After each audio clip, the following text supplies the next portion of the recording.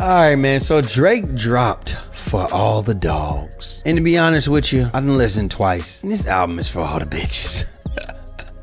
But there was some good songs on there. And one of the songs I liked was Fear Height. Now, I didn't kind of realize it at first, but as Twitter did the lyrical miracle breakdown like I expected them to do, they're saying that Drake took some shots at Rihanna and her boyfriend, Pretty Flacco Jody III, aka ASAP Rocky. Now, as I listened to this lyrical breakdown, he definitely took some shots at Rihanna, but the bars were mid, I must say. And I thought that the album overall was just alright.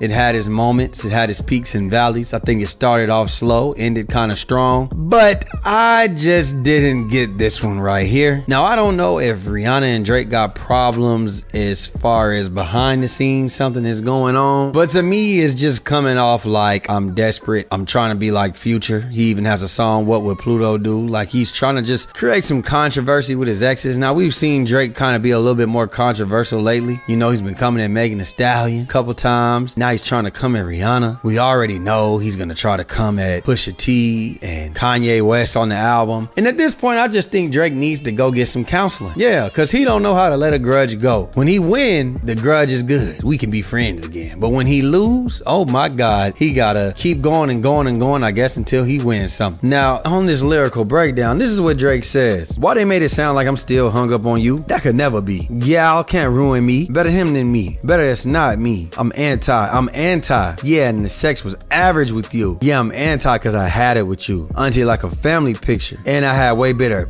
bitches than you, to be honest. Yeah, that man, he's still with you. He can't leave you. All right.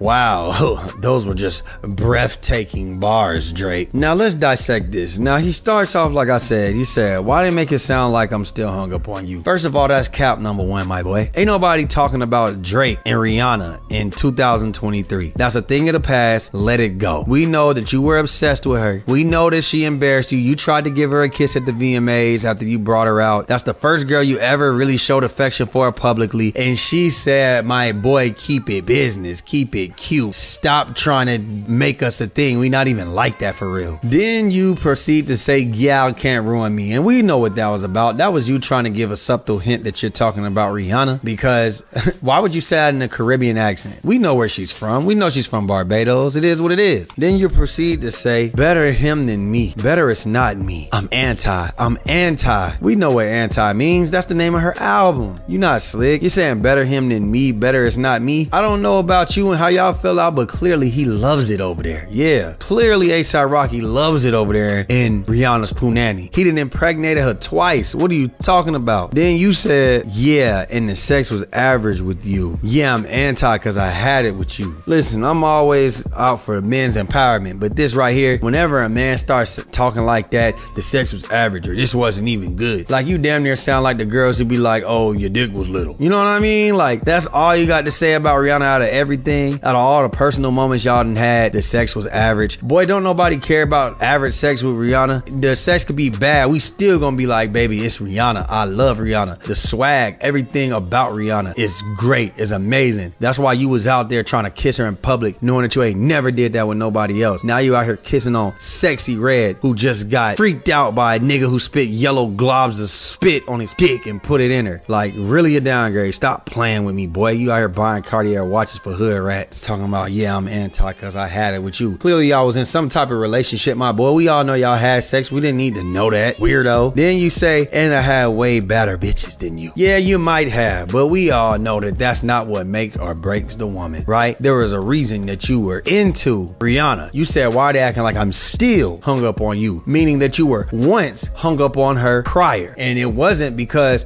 oh, this is the baddest bitch I ever had. You're saying you had way better bitches. You wanna be Future so bad. That's why you got a song called What Would Pluto Do? This isn't you, Drake. You're a certified lover boy, remember? Now you out here trying to be Future? You trying to be Pluto? Let it go, be you. And this is the problem that I have with the album right here. I feel like the album is lacking the personal moments that Drake used to give us. I feel like Drake was just going for good flow flows. He was riding the beat, good production. But I'm gonna be honest with you, I felt like he was a little lazy on the album. The lyrics were kind of mid, and he didn't give us those personal stories. He didn't give us the one that I needed was Courtney from Hooters on P Street. It was more so just like, yeah, don't fuck with the 6. Yeah, it's your boy. Yeah, I might send some shooters at your way. Like, let it go. Yeah, I'm trying to fuck on Virginia Williams. Like, let it go. Like, you don't let nothing go. Like, you sitting here still trying to come at Pusha T, you coming at Kanye. Like, you just seem like a man who's lacking fulfillment. Like, you got everything in life that you need, but it seems like you're lacking happiness. Because why on earth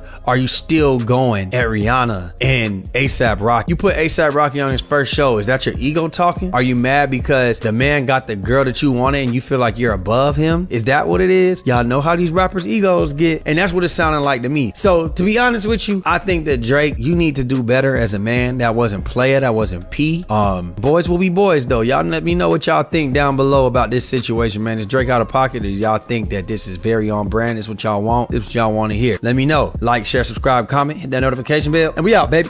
Boom.